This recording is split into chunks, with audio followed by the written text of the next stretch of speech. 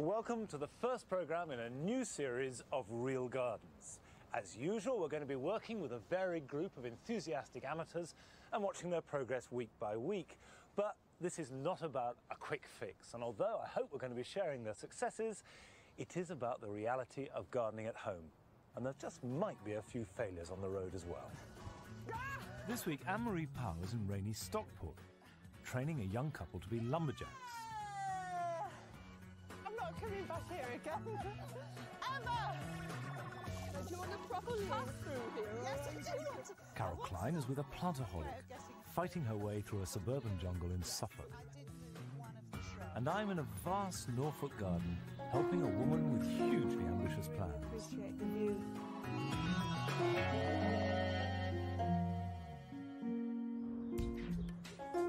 On the outskirts of Stockport is the three-bedroom semi which TV engineer Mike Woodall bought last year together with his fiancée Alison Buckley. They plan to redesign both the house and garden over the course of this summer. The couple grew up on the same street and have known each other all their lives, but they won't live together until they get married next year. And if you think the place looks a mess, you should have seen the garden before they took it over. It's just a jungle. 6 or 7 foot high in weeds. Grass hadn't been mown for 18 months. It was just a complete mess. We want children, and we want quite a few kids. So the garden's got to be practical for that. Alison's a trained chef, so we'd like lots of vegetables, a nice veg patch. Herbs. And colour. That's my main priority at the moment. I just want plenty of colour, massive colour in my garden, happy garden. Their 125-foot patch is going to take more than a bit of mowing. I don't know anything about gardening, not a dicky bird, not a thing, but I'm really willing to learn. Who better to take them in hand than Anne-Marie Powell? Yeah, this is the back garden. It doesn't look like you, though, this garden. It's not got your personality on it, has it? We've not done anything. All we've done is cut back and plant a few bulbs just to give us a bit of colour for this year. So you don't mind wood? No, we love it. Don't get stuck in, haven't you? Yeah, at the moment you've got this the ubiquitous garden lawn, haven't you, with a path straight down the middle of it, very British. And then you've got these trees, which block this lovely view, actually. That one we'd like to come out, and possibly the other one as well. Right. Block out too much light. They're right smack bang in the middle, aren't they? And you come round here and you've got a totally different garden here, haven't you? Yeah, as I say, this was just a jungle.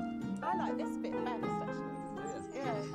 It's a bit tiny, Sense of but... adventure, isn't there? This area around here used to be a pond. If we walk down, we can probably see. It's all boggy, isn't it, down here? Yeah. There's some sort of path here. At the moment, the badgers and the foxes and the cats use it. There's a foxes then just through the bushes there. You get a lot of wildlife in this garden. So is that something you want to encourage? Definitely. Yeah. Definitely like to keep that, yeah. Make that a part of the garden, yeah. Well, you've talked about everything that you've got in the garden, but what do you want to put in? Well, down here we want a big seating area, maybe decking, so we can do a lot of entertaining. Don't we have a lot of friends down, so we can do so we can do our entertaining down in the garden.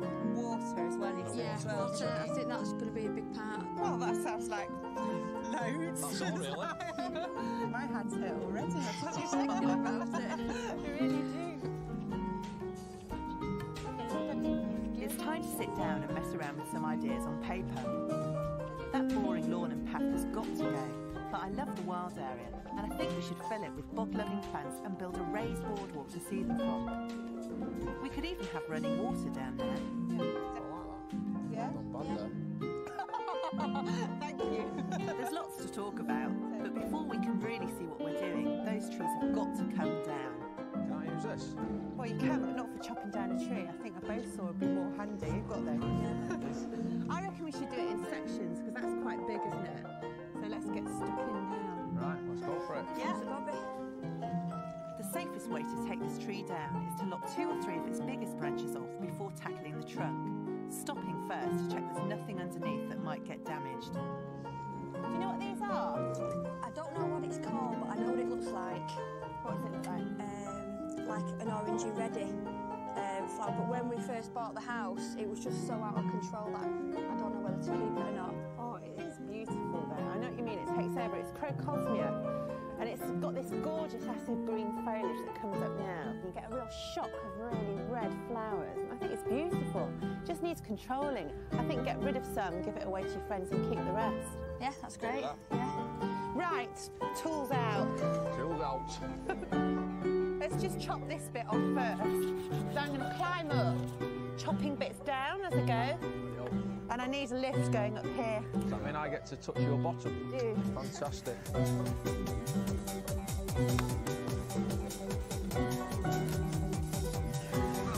This bit. 1, 2, 3. We're wrapping rope around the first big branch to come down so that I don't have to cut it all the way through. With the ropes, we can use our weight to snap it, and we'll have a bit of control over which direction it falls in. See, now what I want to do is I want to tie it. If I have both ends, I've got control of it, whereas with one, you've no control over where it's going. Sure. Yeah, trust me, I'm a satellite engineer. The most important thing with a job like this is safety. I'm taking care to get out of the way of the falling branch. But if you don't fancy doing a job like this yourself, call in a professional. Three of us can pull this down. Are you ready? While I'm at the tree, this pruning saw is ideal because it only needs one hand, which means I can use the other one to hold on.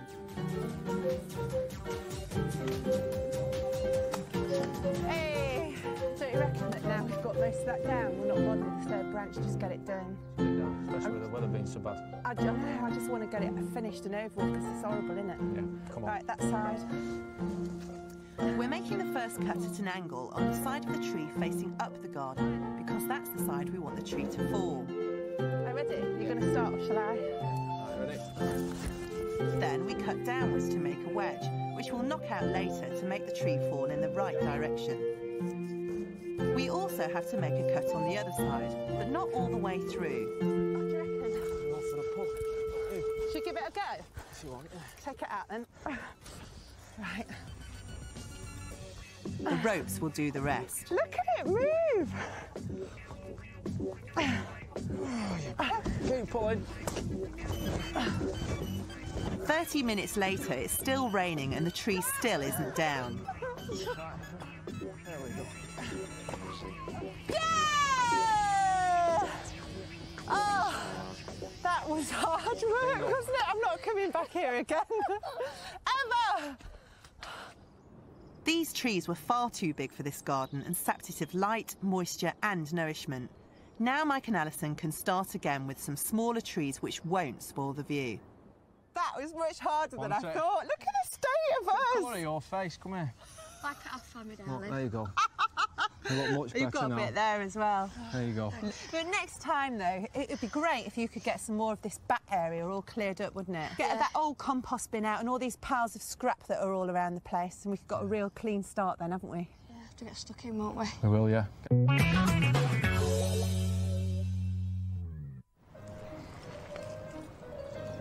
The Jacklin family are all keen gardeners. They live in an old farmhouse surrounded by an enormous 3-acre garden near the north coast of Norfolk. But it wasn't always like this. 5 years ago, the family were living in London, with a garden barely big enough for a scratch game of cricket. Selling up and moving to the country means that they all have much more space, and Bryony has taken full advantage of it, drawing up her own plans and almost single-handedly creating an elaborate family garden. You see, I've always had a bit of a thing about plants. And then I was the plant monitor at school. So technically, if anyone brought in a vase of flowers, then I was to find the jam jar.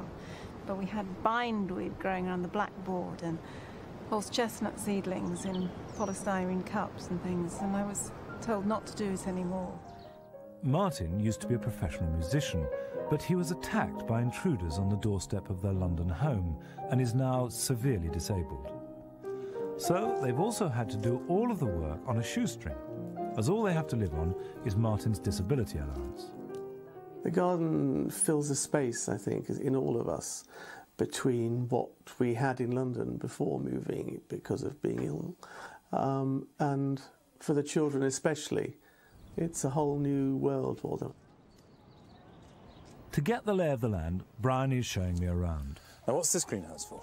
I start the seeds off in there, All the chickens use it for a dust bath. This was All her greenhouses are second-hand, and none of them have any heating, but Bryony still manages to raise almost all the plants for her big new flower beds. I'm sure.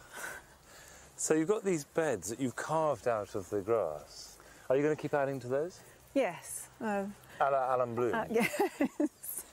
Very wet here, isn't it? Yeah, well, this is, I thought, the perfect place for a bog garden. That is official, formal bog garden, Yeah. designated. Yes.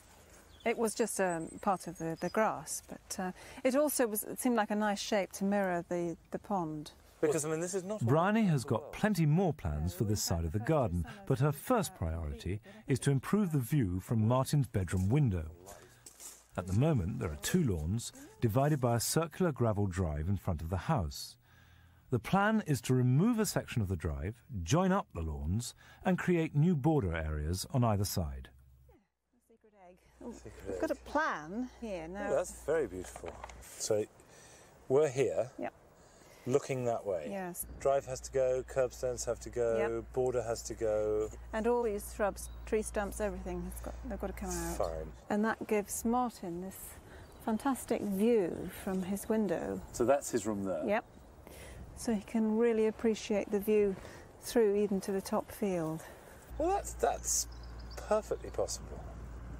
What sort of timescale are you looking at? Oh, I should think by the end of the day. In your dreams, we will make a start. We'll make a start. And helping us is Bryony's son, Christopher. Are you going to help us? I am indeed. Let's get on with it. We are shifting all the gravel from the area where the new lawn and borders will be, and lifting the curbstone from what was the edge of the drive. Luckily, they don't have deep foundation. Christopher and I can just about lift them out by hand. Meanwhile, Bryony has the less arduous but no less important task of moving all the little plants that have seeded themselves in the gravel. What's the soil like under here? Oh, I think we need to have a probe. Pretty nasty stuff, isn't it? It's not a good colour, is it? No, not a good colour, not a good texture either. See, it's got a layer of hogging. It's a stone and clay compound, and it goes quite hard. You have to break that up and mix it in, and probably add some topsoil or some compost, whatever you've got. Yeah. Come on, Christopher, back to work. Next job is to dig over the soil in one of the new borders so that Bryony can get on with her planting. Now, Monty, I've found a treasure here. Oh, let's have a look. This is a cranberry here, so I want to pot this up. Oh yeah, there it is. There they're coming up. Cranberry cordifolia. Oh look, what I've just uncovered. Can you see in there? A poor little frog hiding in there, in amongst the cranberry. I've disturbed him, I'm very sorry. That's very impressive. I think it's quite a big one. I don't want to break the roots off. Oh, the ground elder is right in it. Yeah, I think we Do you know need what I'd do? I'd take it out to tease it and out. clean it out. Wash it under a tap. See there, that's the root. And they're whoppers. I mean, it's nicely established, isn't it? But, there you are, look at that. Yeah. That's the enemy. And if you left that in, it would totally swamp it and you'd never get it out. Yeah, well. That is enough to infest a garden. Ground elder roots will come away easily with a good soaking under the tap, and the best way to get rid of it is to bin it or burn it. Bryony has chosen mushroom compost to work into the new border, as it's cheap and not too rich for her hardy plants which are used to the dry Norfolk soil. I think that if you don't work your soil yourself, you never really understand it at a visceral level. That's one of the reasons I don't like no-dig gardening. Yeah. Because, to me, no-dig gardening is like no-cook cooking, you know? It's half the point of it is to get to know your land, get to know your backyard. Bryony is going to have to finish this job long after I've gone, but at least we made a start on transforming her front garden. We must get this cranberry in today. Right. Well, it's nice and clean with us. Yeah, guaranteed. Everyone that comes to the garden, they say, what is that plant? And... Right. Of course, it's perfect for your soil, isn't it? As long as it's got a decent root run and free draining, It'll grow anywhere, I think. And, you know, get these big cabbagey leaves and wonderful sort of miasma of white flowers. Make a big show. OK, happy? Yep. Good. Smells of lily. After the break, Carol Klein is in Suffolk with a woman whose shrubbery is growing out of control, which is more than can be said for her vegetables.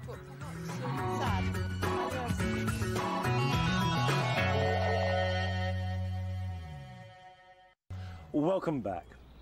Now, cowslips are one of my favourite plants, and if you're lucky enough to have them in the garden, you can increase your stock really easily. Now, we've got a clump there, and that can be divided. But also, if you look there are little seedlings growing, and some more down here that are perfect size for just digging up and potting on. Just dig them up carefully. And there's just one there, and you can see it's got quite a nice root system there. Stick them in a little pot with a bit of John Innes compost, and put them in a cool place until the autumn, when you can plant them out, about 9-inch spacing, by which time there'll be nice strong plants and will flower next year. And by doing this, you're getting plants for free, you're increasing your stock of plants, and I don't think there's anything more pleasurable in the whole of gardening than propagating from your own stock. Now, we're off to Felixstowe, where Carol Klein's first real garden of this series is a jungle belonging to a plantaholic. Diana Harold lives alone in the suburbs of Felixstowe. She was married at one time and has 3 children who've long since grown up and left home. 5 years ago, Diana moved to her present home only a few hundred yards from the sea, where a once beautiful garden had become completely overgrown. She's cleared the worst of the undergrowth, but it still constantly threatens to overwhelm her. Diana retired last year after many happy years teaching at a local school, and now she's got much more time to look after her garden, which surrounds the house on all 4 sides.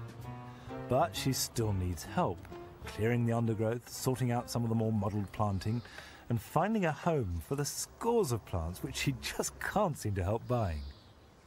If I go out for a jar of coffee, I come back with a jar of coffee and a plant. I just can't leave them alone.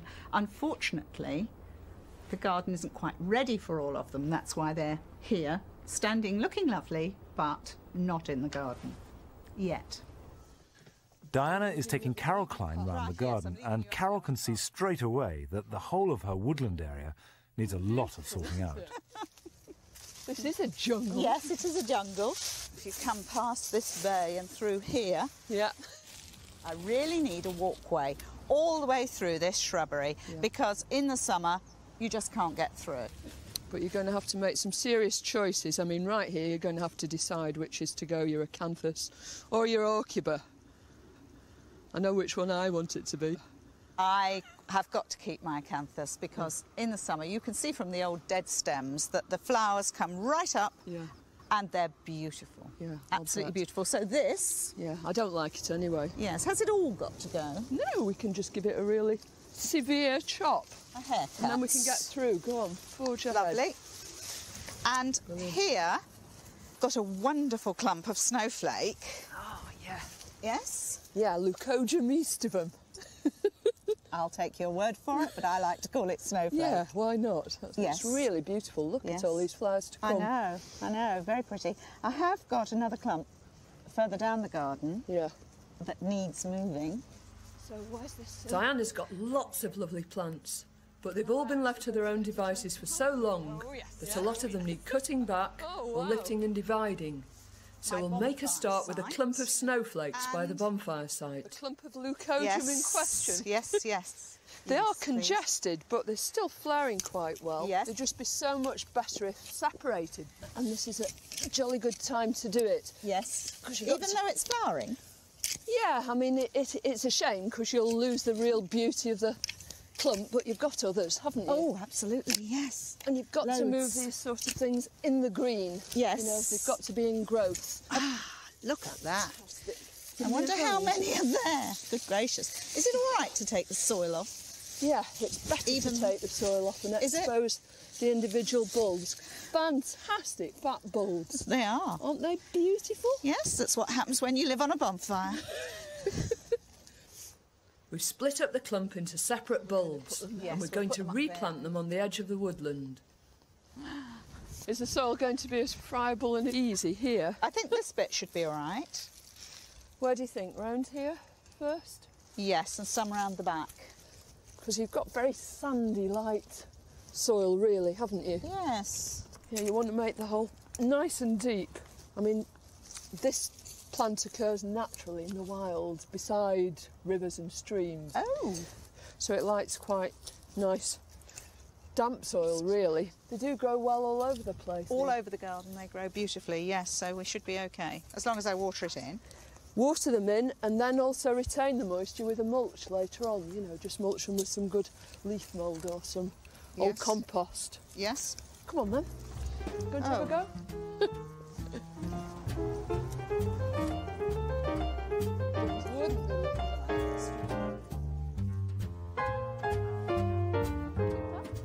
Once we've finished with the leucogyms, it's time to turn our attention to Diana's new vegetable patch, which hasn't been entirely successful.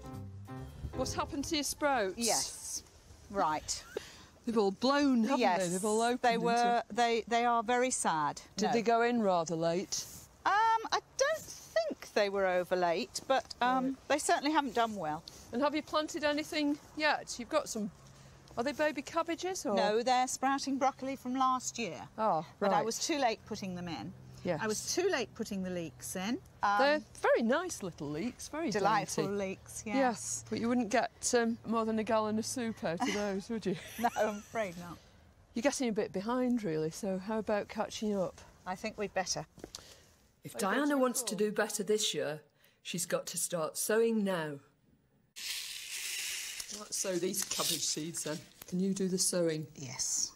Just a pinch of seed into each of these cells. Does it matter how many seeds go into each one? Well, 2 or 3. 2 or 3. Yeah, but who's counting? Because what you do is just thin them down to the best seedling, the strongest seedling later. And you have to discard the rest. You push them down first. Oh, sorry, push. Just slightly. Hẹn thề đến kiếp sau, ta yêu nhau đến bạc mái đầu. Mình cùng đi qua bão giông, cầm tay nhau đến bên bờ hạnh phúc. Rồi tình cờ trông thấy em, tay trong tay bước đi cùng ai. Lời hẹn thề chôn đáy tim, ngàn yêu thương giờ này vỡ nát. Thắm bây giờ còn đâu, lời em nói chỉ toàn gian dối với tôi. Chẳng có lời nào thật tâm, vì yêu nên bất cần, giờ đâu đến bất tận. Lời nói đâu mơ, ai kịp được gì vì tương lai mình cũng không chung.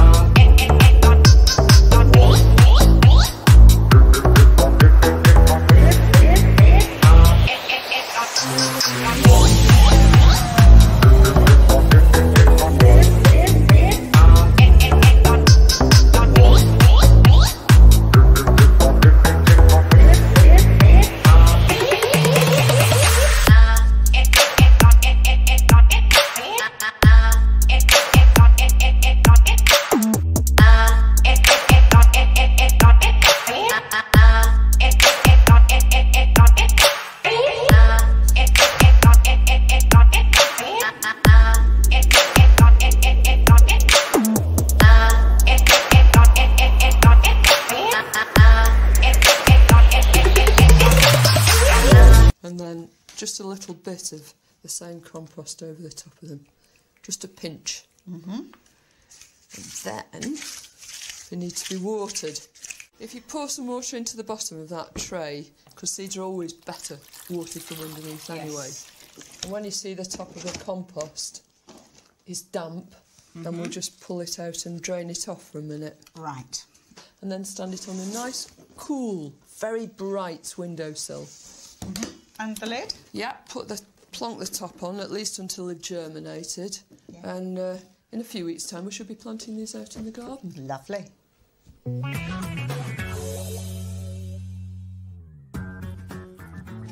Next week, Carol is going down to Devon, where she joins a couple of police officers who lead a double life as passionate gardeners.